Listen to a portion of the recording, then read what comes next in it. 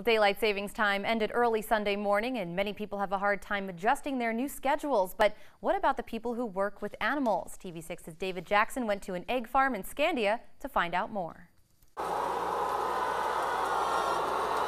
BSB Farms in Scandia has nearly 4,000 egg-laying chickens, producing enough eggs to feed hundreds of students at NMU and supply several area stores. According to BSB Farms, chickens generally have a set egg-laying schedule. Yeah, just like in the morning, about 6, 7 o'clock. Yeah, my dad usually wants us to come in here at 8. It's because like the eggs start to build up. And then we usually wash eggs around 8, 9 o'clock.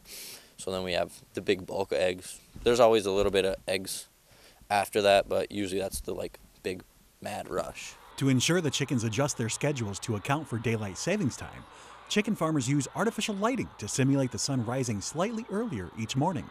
We start the lights, we turn the lights on about 5, and they have an hour to get ready, and that's when the sun starts coming up, and we're getting them ready to lay eggs. We usually take a week to transition the hour, and we keep it pretty maintained so we don't have to change it so much at a time, just a little bit at a time. Before controlling the lights automatically, they still had to switch their animals to the new schedule themselves. We have a timer that you change, so we usually just a little bit each day get that hour back.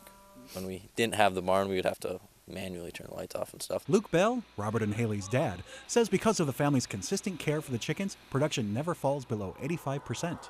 In Scandia, I'm David Jackson for TV6 News.